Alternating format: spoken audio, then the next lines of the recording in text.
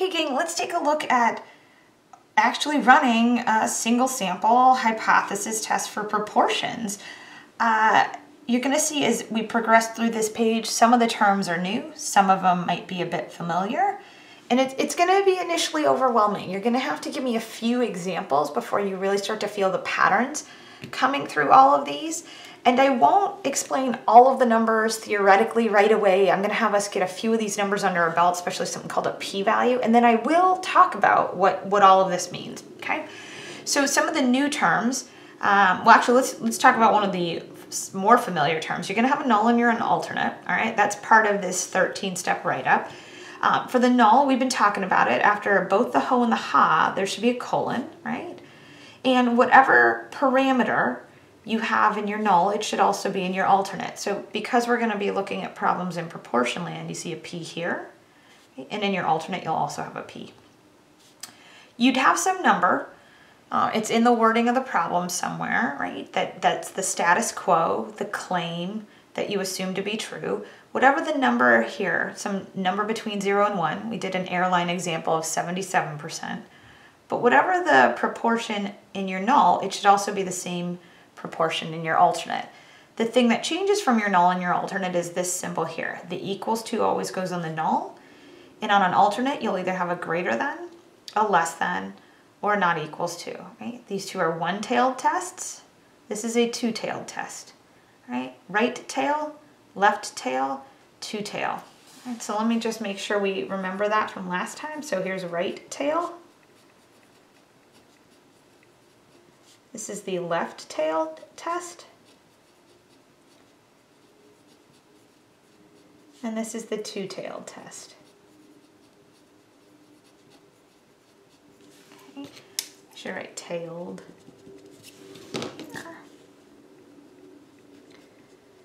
All right, this one here, the two-tailed, in certain circumstances is equivalent to a confidence interval. Or at least the outcomes are equivalent to a confidence interval. I will explain that relationship when we get to example 8. We're not there yet. And in all of this stuff, I won't be able to explain all of it away immediately. It'll take us a couple of examples. Okay.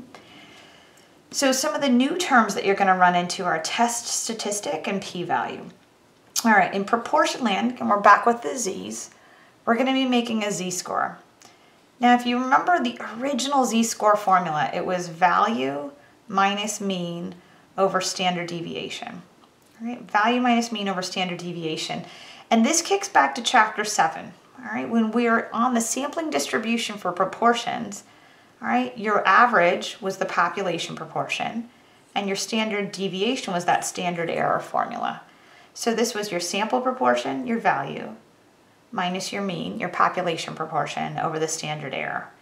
And if that makes sense to you, great. And if not, then crunch the formula. This is ultimately going to be a z-score. So most of the numbers that are reasonable, right, if you remember the standard normal curve, basically that z-axis goes from -3 to 3. So a lot of our z-scores, hopefully, well, not even hopefully, we'll see what they are. But again, keep in mind, most z-scores would be between -3 and 3. And when you get something far away from -3 or far away from 3, that actually means we're less likely to keep the null. We're probably going to reject it. But I'll come back around to that, okay? Here's the formula. We'll work on the mechanics initially. All right, your p-value is going to be a probability. All right, it's going to be the probability that if the null is true, you get sample data like you do just from chance, just because, just through random variation. And it is a probability, so this number is going to be a number between 0 and 1. And we've talked about probabilities on continuous numerical variables. They go with area under a curve, right? Area under that density curve, that standard normal curve. If you've got a greater than alternate, you're going to look at the right tail of your standard normal curve. And we will find the area under that normal curve to the right of our test statistic. If you have a left-tailed test, you are going to find the area under the standard normal curve to the left of your calculated test statistic, your z-score. The fun really kicks in if you have a two-tailed test. All right, if you have a two-tailed test and your z-score is positive, you're going to go calculate the area to the right of that z-score and double it for symmetry. If you have a two-tailed test and your z-score is negative, you're going to find the area to the left of that z-score, that test statistic, and double it for symmetry. And I know this is really like, what on earth am I talking about? I will circle back to this, all right? We're really going to work on the mechanics initially, and then we're going to come back around to the why. So I'm going to show you the how. Like, how do I actually get all of these numbers? How do I get this test statistic? How do I get this p-value? And we will come back to the why. So I know it's all very vague right now, but welcome to hypothesis testing. It's vague initially, and then we'll stare it down. You will have to check some assumptions, but they're going to seem familiar to you, okay? So we need always our first assumption that our sample, right, our sample proportions from a random sample or a sample that represents our population, right? That was the same that we saw in confidence intervals, same as hypothesis tests, all right? We need 10 successes and 10 failures in our population, right? So we're going to be checking, is NP greater than or equal to 10? And is N times 1 minus P greater than or equal to 10, right? This is the deal breaker assumption. So let's make note of that, deal breaker. If this assumption is not met, you can't continue the problem, because without this assumption, we can't make the leap that our sampling distribution is approximately normal. All of that stuff that we talked about in chapter 7. Right? If our sampling distribution isn't approximately normal, then we can't use normal CDF, and we're not going to be able to calculate the area under the curve. So this is the deal breaker. Right? And this should seem familiar also. The sample size is no more than 10% of the population size. Right? And in chapter 8, we were using this acronym, sample size small relative to population.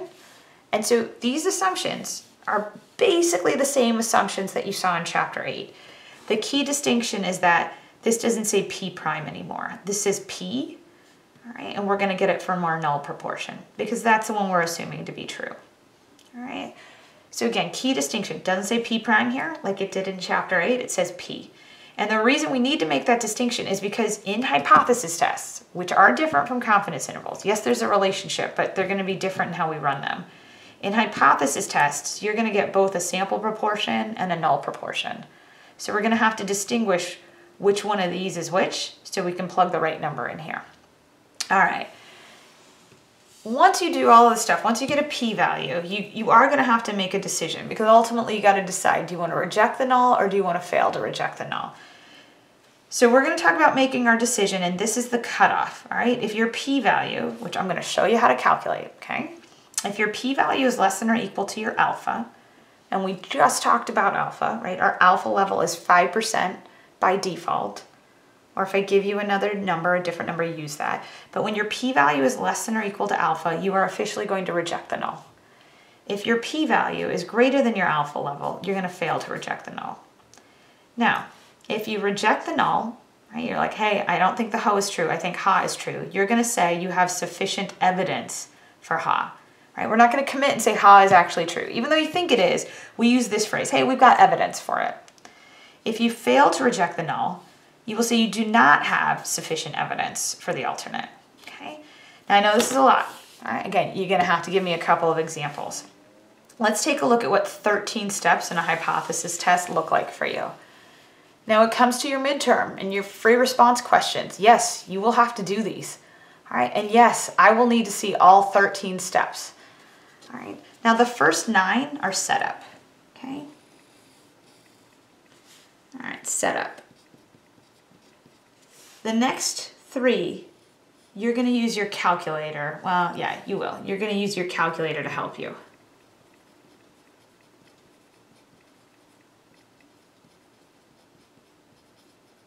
And the last one is your conclusion. Okay, so let's go over these steps. Step 1, you're going to define your parameter about which your hypotheses are to be tested. So basically, you're going to define what mu is equal to or what p is equal to. True mean of something, true proportion of something. You're going to state your null and your alternate. And we've been practicing those in this chapter. We've written a few nulls at this point, right? H sub 0, HO with a colon, HA with a colon, right? So you're going to write those. That's steps 2 and 3. Step 4, you're going to state the alpha level. And again, the default, if I don't give you one, go to the industry standard of 5%. All right, the probability of making a type 1 error. We'll make an error, a type 1 error, 5% of the time. You're going to check your assumptions. We've checked assumptions before. You had to do assumption checking in confidence interval land, right? So we've done this before. All right, we've also, back in chapter 8, we stated, well, we didn't state the distribution. I should say for step 7, we stated the name of the test. I skipped a step here. So you're going to state the distribution to use for the test. And in this chapter only, you're either going to be on the z distribution, right, which we've been calling the standard normal curve for a while.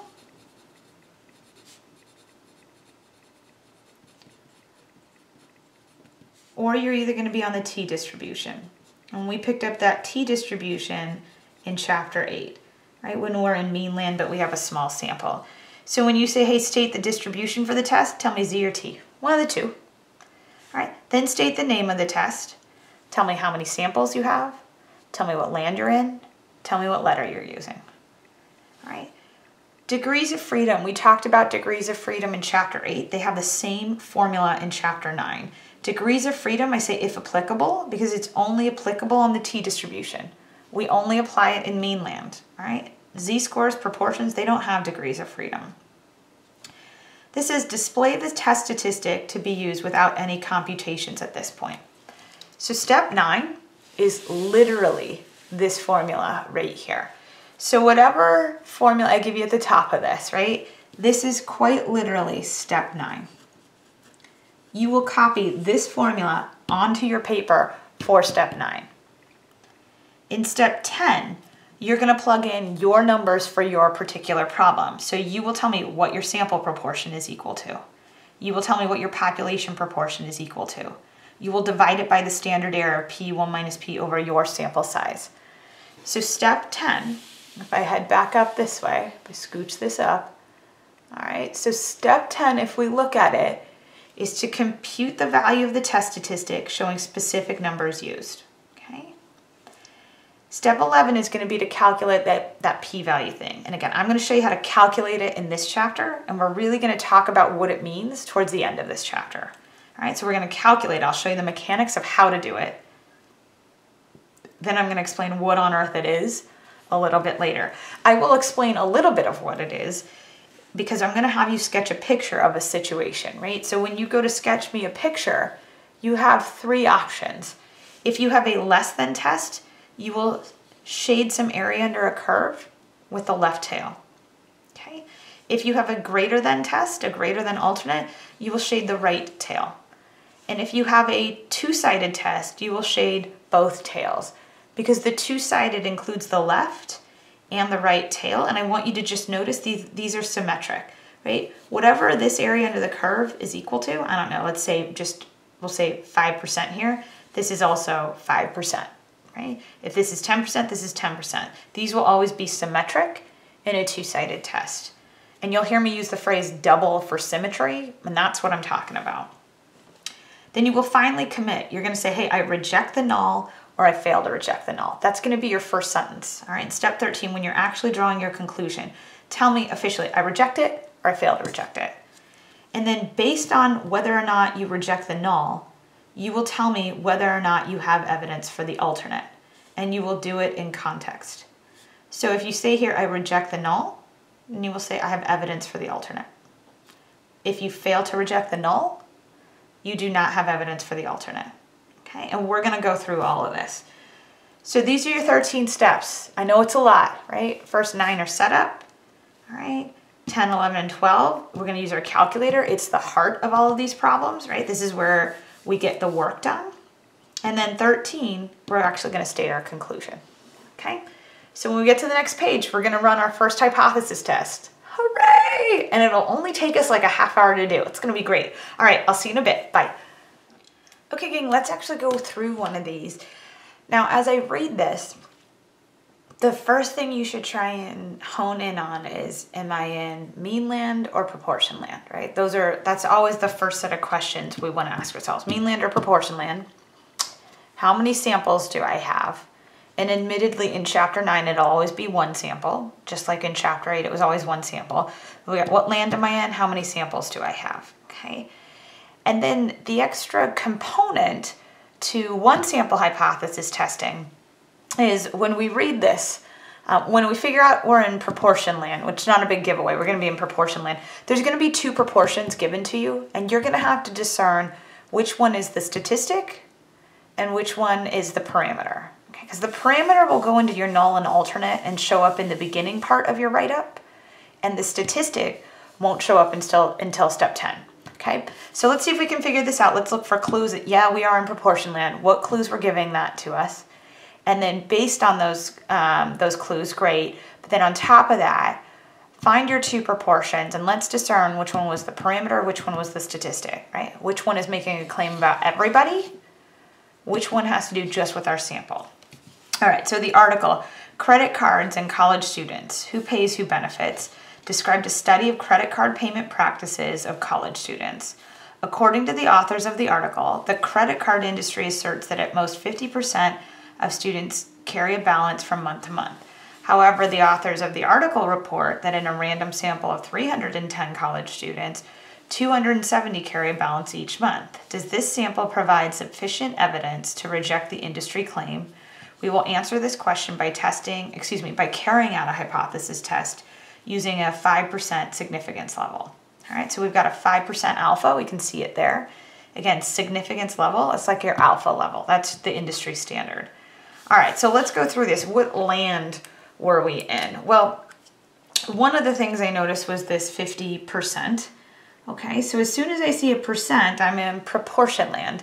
And there's actually not that many other clues in here that you're in proportion land. Nowhere in here is the word proportion. And I don't see the letter P anywhere. A different way of figuring out you were in proportion land is you could think about, well, what question did they ask? What question did the authors of this article ask each of these 310 college students? They asked them, do you carry a monthly balance on your credit card? And the answer was either yes or no.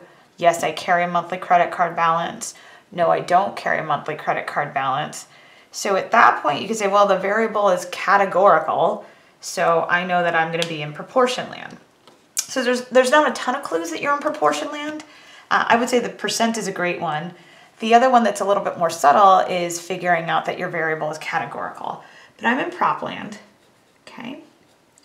Which means I'm going to use a z-test statistic. In the same way that we used a z-star critical value in chapter 8, you're going to create a z-score in steps 9 and 10. All right, and then you have to figure out how many samples did you take. And you only ran this survey, this experiment once, or this study, I should say. It was an observational study because you weren't imposing a treatment. So you ran it once. The sample size is 310, but you only took one sample of college students. Okay, so we'll keep that in mind. And then, like I said, there are always two proportions hanging around. Or when we get to mean land, there's two means. You can hear one of them's 50%. And I'm not sure if you heard the other one. The success rate, again, success was carrying a credit card balance, but it was 217 out of 310. So let me go ahead and highlight that just so that we have our second proportion hanging out, all right? So we had our sample of 310 college students and 217 carried a balance. So keeping that in mind, we have to kind of pick apart, not even kind of, we have to pick apart which one was the statistic and which one is the parameter. And for me, I always feel it's easier for me to find the statistic. It comes from a sample. So you can see it right here. Here was my sample of 310. I had 217 successes, where again, we're counting successes as carrying a monthly credit card balance. So let me just crunch this number. I'll put it off to the side here. Let's see what the sample proportion is equal to. So P prime, right? So is 217 out of 310.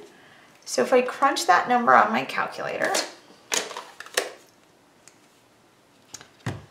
we've got 217 out of 310. We are looking at about 70%. Okay, that's great. I'll put that right here. All right, so we've got two proportions. This is a little hard to see. Let me erase this and make it a clearer looking 70%.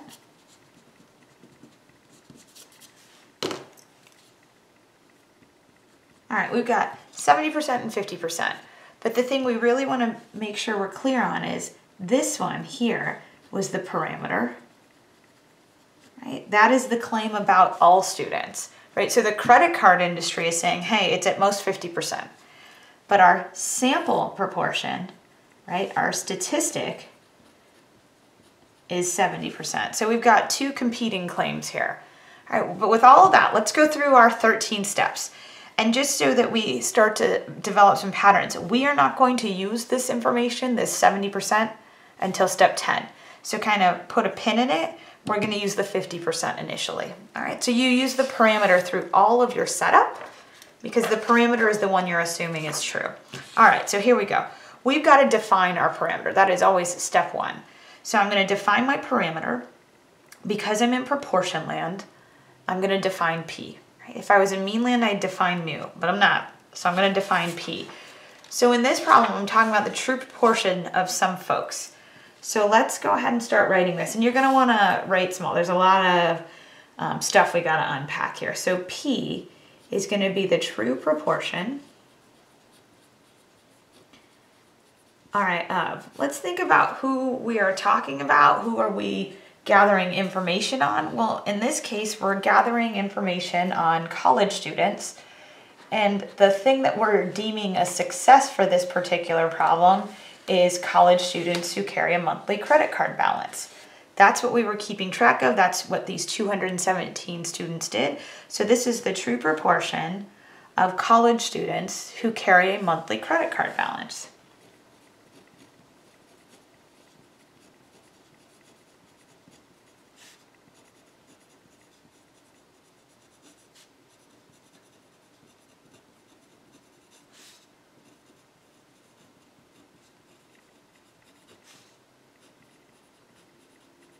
Okay, so there's step one. I set up what my parameter is. These are the folks I'm trying to glean information on. All right, so steps 2 and 3 go together. They're your null and your alternate. So if I go back to that 13 steps, all right, so steps 2 and 3 state the null and the alternate. So that's what we've been practicing. Okay, so we're gonna state our null and our alternate. And just like before, right, we've got ho and ha with colons after them. And whatever letter you defined in step 1 should show itself in steps 2 and 3. So since I defined P, these should both be P's. And we know the equal sign is going to go here, and I will figure out the alternate symbol in a little bit. All right, so what is the status quo? What do I assume is true? I'm going to assume the credit card industry is telling the truth, that at most 50%. Now, I'm not going to write at most, I'm just going to say exactly 50. Okay, so at most 50%, but I want to unpack at most 50%. So I will do that over here. We've talked about at most before, and it's been a little while since we've talked about it, but at most is like saying less than or equal to. All right, and yes, we put the equals to here, all right, instead of less than or equal to. But I want you to think about what the complement to less than or equal to is, because it's going to help us figure out what our alternate symbol should be. So if the credit card industry says, hey, it's at most, if this is really less than or equal to, then we're suspicious that it's greater than 50%, right? We're saying, I don't know that I believe you. I'm going to go test if I believe you. I'm going to go get my own sample, see what the sample proportion is, and then make my judgment based on that. And let's take a look right now, just based on your sample proportion. All right, we had 70% of our sample carrying a monthly credit card balance. Just based on that, which one do you think is true? Do you think ho or ha is true? And I would say, well, 70% looks like it's a lot larger than 50%. So I would think that the ha was true. Like, I think I'm going to reject the null. And before we move on with this, like, let me give you some examples. Like, if P prime was 90%, I would definitely think the alternate was true, right? If it was, I don't know, 75%, I would still think the alternate was true. I know that looks like a 95, but we're gonna get into a gray area. What if the sample proportion was 52%? Yeah, 52 is technically greater than 50, but is it possible that if the true proportion was really 50%, is it possible my sample had 52%? Sure, that's not that big of a stretch. We saw that back when we were doing the Dixie cups, right? We saw that the Dixie cup, the proportion of red beads, I might have the population proportion as 17% red beads, but it was possible that somebody had a Dixie cup of 20% or 15% or 22%, right? There's sampling variability. So that's where this stats proof comes into play. What's the cutoff? All right, I know if you told me something like 85%, well, that's super far away from 50, but I don't know, what about 55? I'm not as sure, right? So I needed a cutoff, and that's what this hypothesis test is going to help us with. What's that cutoff? Is it time to reject the null or fail to reject the null? Okay, so there's steps 1, 2, and 3. All right, so step 4 is to state the significance level. And if I didn't give you one, default to a 5% alpha level. So let's see, did I give you a significance level? I did. I can see it right there. My alpha is 0.05. Okay, great. Now with that, we go to assumptions. All right, and our assumptions are familiar to us, right? So step 5, check your assumptions. These are very similar to the assumptions that we had in chapter 8, but we're gonna run into a discrepancy here. Instead of a P prime, we're gonna use a P. Okay, so let's check our assumptions. So the first assumption is, do I have a random sample? Give me a moment, let me write assumptions here. All right, did I have a random sample? Let's go through here. Yes, I didn't highlight it, but I did have a random sample.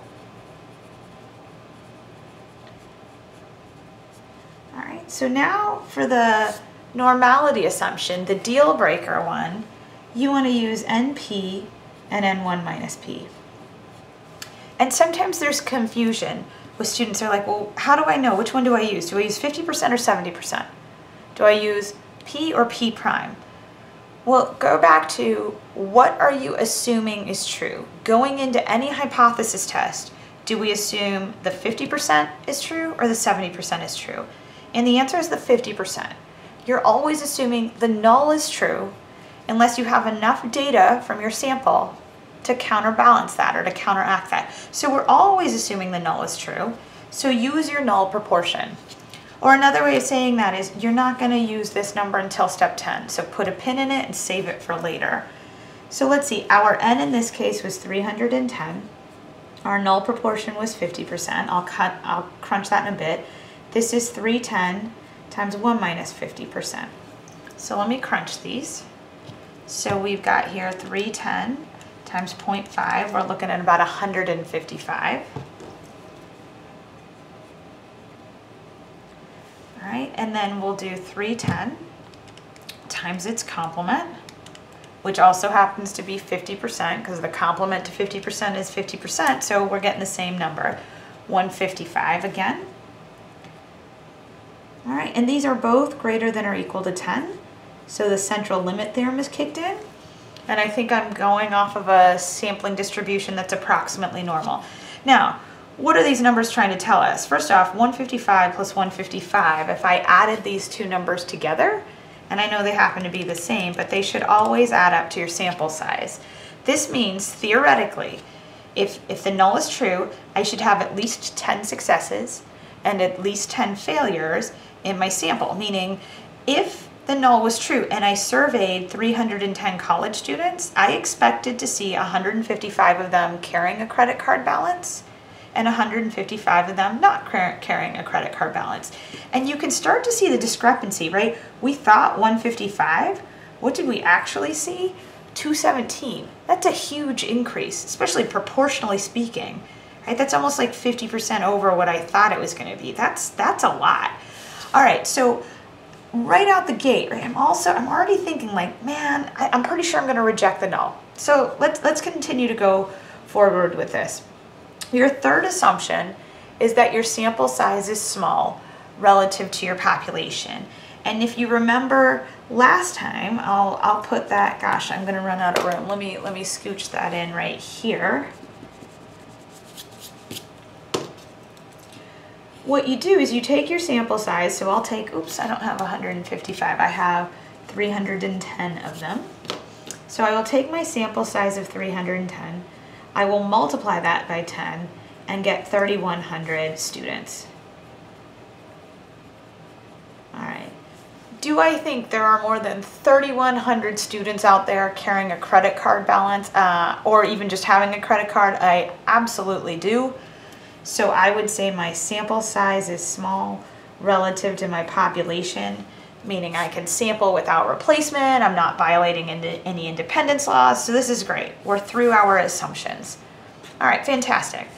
So moving on from there, if we go to step number 6, all right, this is going to say state the distribution that we're going to use. And again, your two options are your Z distribution or your T distribution. When you're in proportion land, you're using the standard normal, the Z. When you're in mean land, you're using the T. So I'm just going to write Z distribution. You can either write Z distribution or standard normal distribution. It doesn't matter. Actually, for this first example, I'll write both just so you can see the options. All right, so in step 6, I can write the Z distribution. That's a completely acceptable answer. Or you could have written standard normal distribution, the one that we picked up in chapter 6.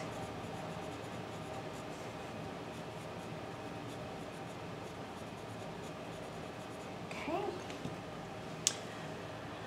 All right, so step 7.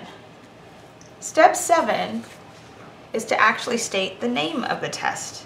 All right, so when we're talking about the name, tell me what land you're in. Well, let's do with how many samples you have, what land you're in, what letter you're using. All right, so we've got samples, letter, no, it doesn't matter what order you go in, but I'm gonna go samples, land, letter. All right, so here we go. And actually, since it's gonna be a longer set of words, I'm gonna move it to this next line down here. Let me scoot all of this up. Okay, so as we do this, I think that's looking good enough. So here we go, step 7. I have one sample. I am in proportion land.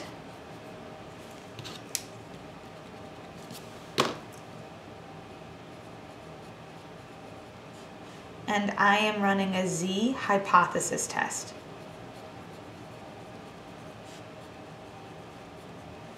All right, so one sample, proportion, Z hypothesis test, or one sample prop Z test. Okay, that's great. Step 8, again, this is all just the setup. Step 8 is to state the degrees of freedom. And similarly to chapter 8, there are no degrees of freedom when you're in proportion land. Right? If you're on the standard normal curve, there are no degrees of freedom. That's why I put here state degrees of freedom if applicable. And in prop land, one sample prop land, no degrees of freedom. So in a moment, I'm going to write degrees of freedom not applicable. Actually, let me just do that now. And then we're going to come back and do step 9. All right, so step 8, degrees of freedom is not applicable. All right. Now step 9 is going to be to compute our test statistic. So display the test statistic to be used without any computation at this point. So when I ask you to do that, I quite literally want you to write this formula on step 9. This is step 9, all right? And so that I'm not flipping back and forth between the pages all that much more often, I just want to say that step 10, we're going to take our formula in step 9 and plug our numbers from our particular problem into it, and I'm going to compute the value of this test statistic. All right, so let's write down the formula of that test statistic. I'm going to actually move the page up further because I need some room to do all of this. Okay, so step 9, our test statistic is always a value minus, oops, that is P prime, a value minus a mean over a standard error. So value minus our proportion mean over our standard error. And if you wonder why I'm saying mean, I'm just going to kick you back to chapter 7 for a moment. We used to say that sampling proportions were distributed normally. This was the center and the standard deviation. So sometimes we refer to that as the mean. And I know that can be confusing because you're talking about the average of a proportion. You're like, what? But it's the center of your sampling distribution. So when I say value minus mean over standard error, that's what I'm referring to.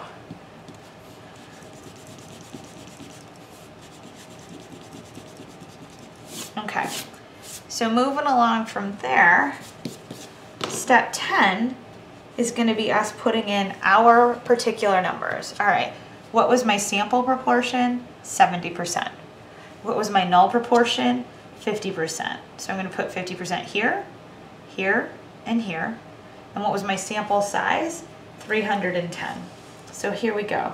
We would have 70 minus 50 in ratio to the square root of 50, 1 minus 50. And our sample size here was 310. Okay. Now for the sake of this first problem, I want you to just trust me on this next bit. Okay, I'm going to actually tell you what the number is. I'm going to tell you this was 7.04. And I don't usually lie to people. I don't want to say I never lie because I feel like that is inherently or paradoxically a lie. But just trust me, this would be 7.04. And you can crunch it on your calculator if you want to try and enter this into your calculator, that's fine. But for right now, oops, I moved the paper. Just trust me, because when I get to how we can do all of this on our calculator, I'll show you a nicer way of getting that number where you don't have to enter this whole string in on your calculator, okay?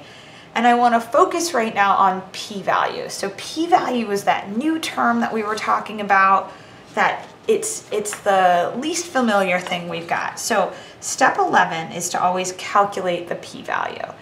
And step 12 is going to be to draw a picture. I'm going to do these in tandem because they go together, okay?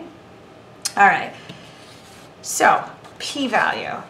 You're going to hear me talk about the p-value. It is a probability, and I'll just say now, it's the probability that if the null is true, you will get a test statistic, the 7.04 number. What's the likelihood, what's the probability that if the null were true, you get a test statistic like you did, or potentially even more extreme, just through chance, just through random variation. All right, so we're going to calculate the area under that z-curve, and if let's see what our alternate was. Our alternate was a greater than, so I'm going to calculate the area under the z-curve to the right of the calculated z. All right, so I'm going to be on this top line here. When I calculate a p-value, when we do step 11, keep in mind it is a probability. Every probability, every proportion, percentage, probability, now p-value, all of those p words, they're always numbers between 0 and 1, okay? All right, so like I said, I'm going to do steps 11 and 12 in tandem because they go together. One's the number side of things, one's the graph side of things. All right, so let me, over here, do step 12 first. I want you to think about z being 7.04. So go back to your chapter 6 days and think about drawing a graph for me, okay? And when I say graph, we want to draw the standard normal distribution because that is the graph, that is the PDF, that is the distribution that we are on, okay? So let me draw this standard normal curve. Something like that. Again, not my best z-curve, not my worst. All right, if I was going to label this axis, this would be the z-axis. Okay, and then what's the number that's under the peak? Well, we know the z's got a center of 0 and a standard deviation of 1, right? And we said most z-scores are between 3 deviations above and below the mean. If you remember from chapter 6, right, we know 99.7% of deviations are between 3 and -3. I don't have to write these numbers in here, but I just want to remind you about the standard normal curve. And then I want you to think, where on the z-axis is the number 7.04? Right, so if I went 1, 2, 3, 4, 5, 6, I'm almost off the curve. I don't even know if my pencil is in view here. But how about just for graph's sake, we say that's 7.04. That is running right up along the z letter. Let me space this out a bit better just so we can see all of this, okay? So let's pretend here is 7.04, right? And then I was coming here with the z. All right, but I think you'll give me the z, it's to the right, right? We're very much to the right of that z-axis. Okay, so what I want to do, because I have a right tail test, because I have a greater than alternate, I want to shade the area under the curve to the right of the calculated z-score. All right, and I want you to imagine how much area, I mean, I get that this extends forever, but how much area is underneath that curve from 7.04 to the right? I mean, you can see how much area under that curve did I shade? I hope you're saying in your head that looks like 0, right? I didn't shade 90% of my curve, 10% of my curve. I shaded practically 0. And that means that the number that I get in step 11 should be very close to 0. So this is step 12. This is the graphic version of what's happening. But now let's go calculate the area under that curve. And we have done area under a curve for a while. All right, we call that, or we use normal CDF to do that. So for step 11, my p-value, all right, it's going to be a probability. So you owe me p with some stuff in parentheses. Same thing we did in chapter 3 as now. All right, so here's how this works. You owe me a letter, a symbol, and a number. Okay? The letter you use will be the letter you defined in step 6 and step 9. So I'm going to have a Z. Okay? The symbol you use, you have 2 options. You will either have a greater than or a less than. In this case, because we have a greater than alternate, we have a greater than symbol here. Okay? So let me just write, you owe me a letter, then you owe me a symbol, and then you owe me a number. Okay, so we've done the letter, it was Z. We've done the symbol, it was greater than. All right, now let's do the number. The number is whatever you got in step 10. All right, that's why step 10 comes before step 11, because you use it. All right, so you owe me a letter, a symbol, and a number. All right, let me erase this. Letter, symbol, and number. All right. Now, how do we calculate these probabilities? Well, we've been doing it for a while, but it's been a couple of chapters. I think we haven't done this since chapter 7. So we're going to go normal CDF. We're going to go low, high, mean, standard deviation. So my low on the x-axis, or excuse me, the z-axis is 7.04. My high is infinity because I'm going all the way to the right, and we type that in as 1E99. My mean, well, on the standard normal curve, 0 is always under the peak, and 1 is always the standard deviation. So let's crunch that number, see what we're getting here. All right, low, high, mean, standard deviation. And I'm telling you, it should be close to 0 because that was what our graph was showing us. Right? We always have that these numbers should match our graph. True in chapter 6, true now. So let's go into normal CDF. We're going to go low, high, mean, standard deviation, and we're looking at 9.67, and I get this every year where students will tell me, hey, Miss A, it's 9.67, okay? The p-value is a probability. Again, it's the probability that if the null was true, that we would have seen 70% just by chance. If the true average, or if the true proportion was really 50%, what's the likelihood we'd get sample data showing 70% just through chance? Just through random chance sampling variation, it can't be 9.67 because the p-value is a probability. It's got to be a number between 0 and 1. And please don't ignore the e to the negative 13 here. This thing is straight up 0. We're seeing if the null was true, all right, if the credit card industry's claim that at most 50% of college students carry a credit card balance was true, if the true proportion was really 50%, what's this chance that your sample data would pop back out 70%, this large of a discrepancy? It would never happen, all right? This is our probability, right? Our p-value is telling us, dude, the likelihood that you would get test data like this just through random variation would never happen if the null were true, and that was our initial assumption, which means it's time to reject the null. And here's the cutoff, okay? So how do you know if you officially reject the null or fail to reject the null? Compare the p-value to the alpha level. So the p-value is always step 11. The alpha level is always step 4. So you've got to decide, is step 11 less than or equal to step 4? Or is step 11 greater than step 4? Well, right now, our step 11 was 0. And that is less than or equal to our alpha level of 5%. So because our p-value was less than alpha, we're going to reject H0. And I say that because that is the first sentence that you owe me for step 13. You got to tell me what you're going to do to the null. Are you going to reject it?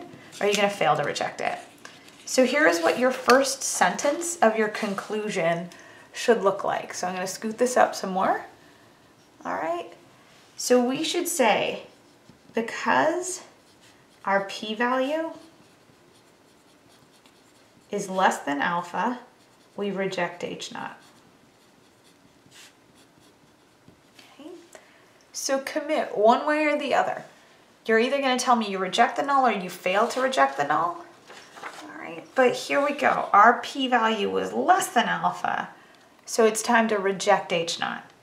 Now, if you reject H naught, that means you believe the alternate is true. And we're going to use the phrase, we have sufficient evidence. So we're very non-committal. We're not like, yes, it's true. No, it's not true. Even though that's what you might think, we're going to either say we have evidence or we do not have evidence. But when you reject H naught, you have sufficient evidence for the alternate. All right, and that's the second sentence you owe me. You have to tell me what you're doing with the alternate.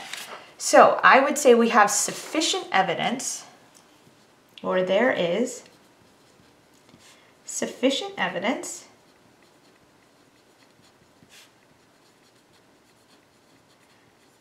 and I'm going to write the incorrect version here and then fix it. So you could say there is sufficient evidence for HA. All right, but I don't want you to use the symbol HA. I want you to tell me what on earth the alternate is saying. So let's go back to the alternate and try and decipher it, and then we'll write it up. So if we look at our alternate, it says P is greater than 50%. So I have evidence that this is true. Well, what does P represent?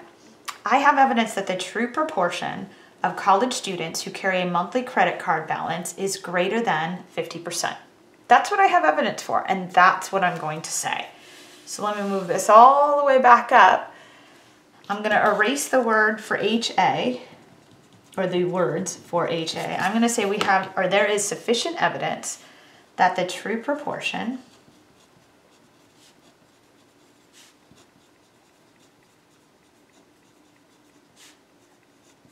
of college students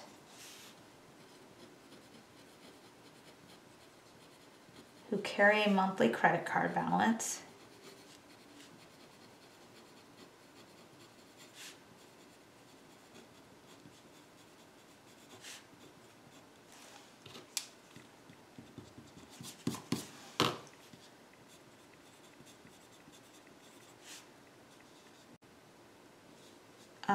oops, I don't need a comma there, sorry, is between, oops, it's not is between, I'm having a good time, sorry, here we go, is greater than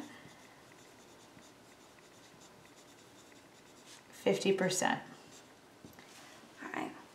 I was saying is between because I was flashing back to doing a confidence interval, but that's not what we have. The alternate says, we have sufficient evidence that the true proportion of college students who carry a monthly credit card balance is greater than 50%.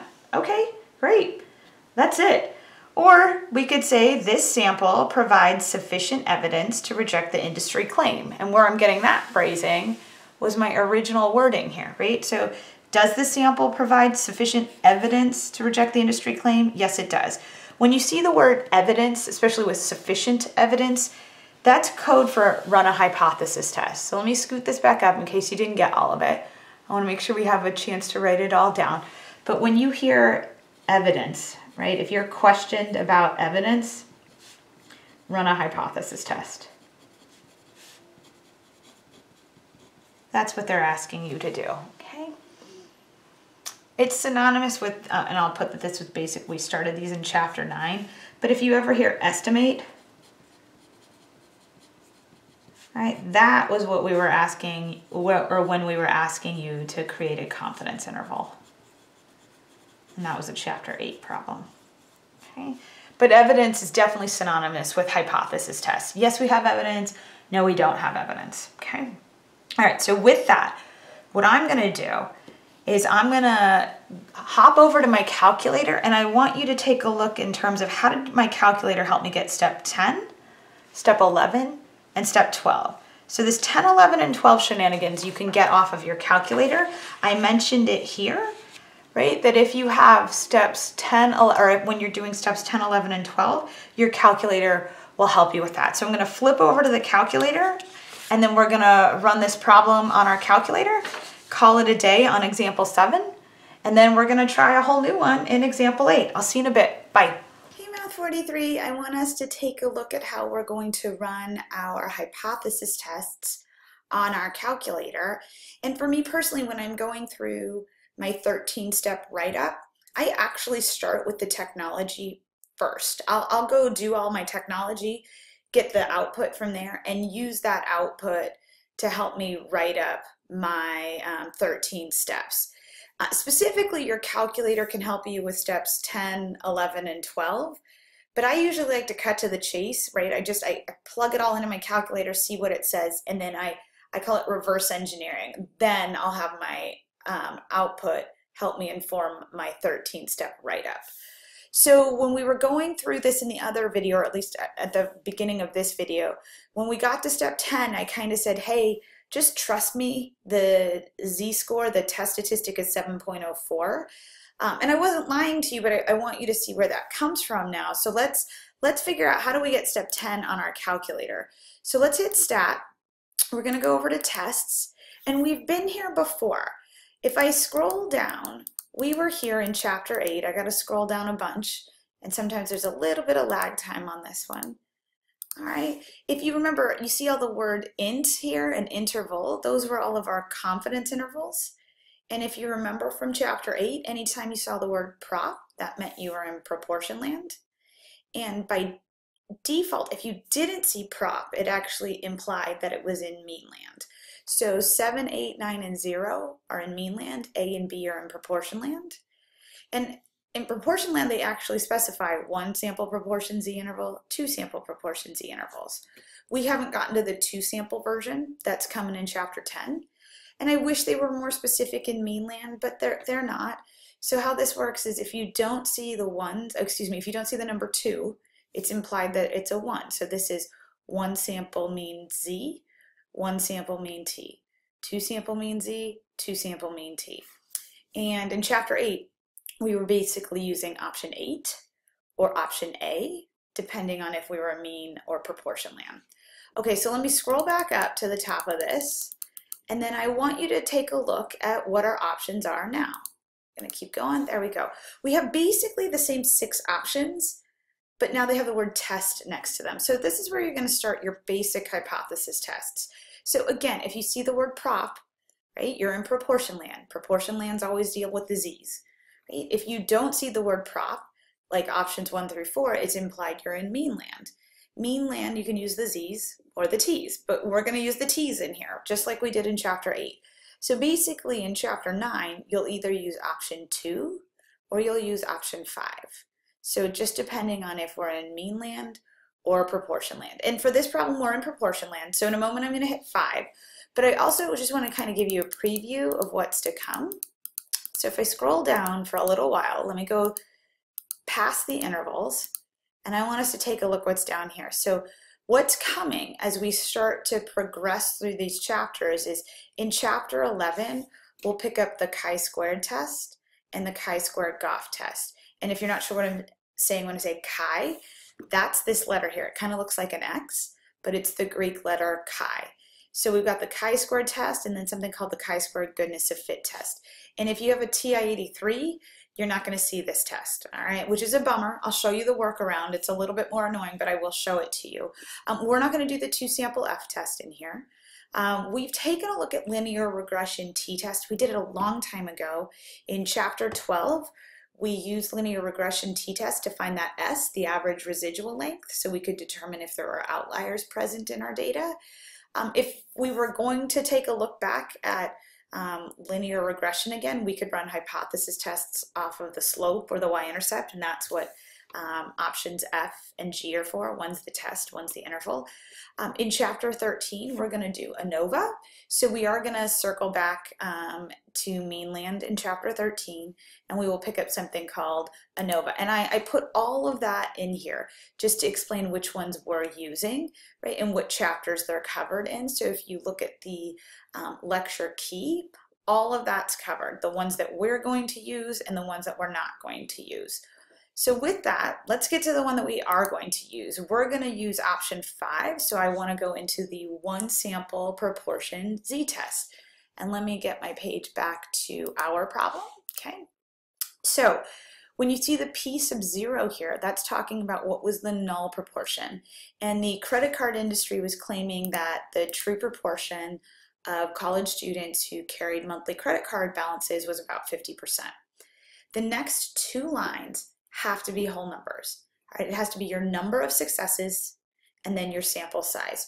So here we were calling success a student who carried a monthly credit card balance. So that was, I believe, oops, that is the wrong, let me do this, let me clear this out.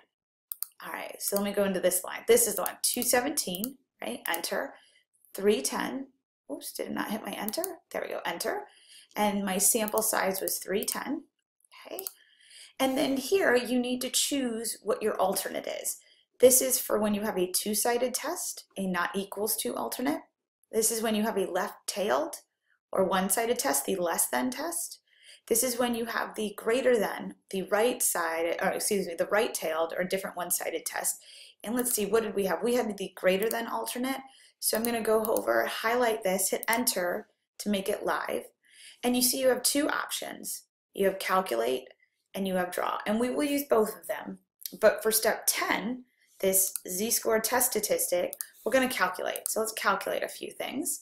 Let me scroll down. You see calculate flashing. Let me hit enter. And then a whole bunch of stuff pops up, right? So there's my z-score. There's step 10.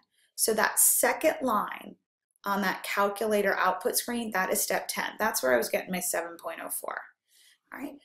The third line is step 11. This is your p-value. You see p, right? That's standing for p-value. Please don't tell me the p-value is 9.48. It's definitely not 9.48. We can't ignore the e to the negative 13. So that p-value is 0. And if you remember from our work, that was our p-value. You can see it right here over at 0. All right, and here when I did it by hand, or not by hand, but when I used normal CDF, I got 9.67 times e to the negative 13 for my p-value, which is still 0.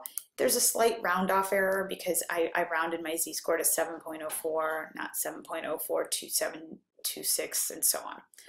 This right here, you can see this is your sample proportion, and this is your sample size. So from that calculator screen, again, here's step 10, here's step 11. Right? So I can get those directly. I don't even actually need to use normal CDF to get my p-value. Great. Let's go back into this. So we'll hit stat, go over to tests, option 5. It's saving the things that we just did. That's fine. But now I want us to go draw. Let's see what the draw option looks like. So when I hit enter, ooh, it looks like I still have something that I was graphing. All right, so my graph's got, it looks like I've got a scatter plot on. Let's see what's on. It does look like I have a scatter plot. I guess I was making a normal probability plot last time we were here. Let me turn that off. All right, and now let me rerun this again. So I'm gonna go stat, tests, 5. Let's go draw this. And then I'll have that z-score, or that standard normal curve without the normal probability plot on. So there you go. You see your z-score here is 7.04, right? You've got your standard normal distribution. Because the p-value was 0, I'm not shading any area under that curve.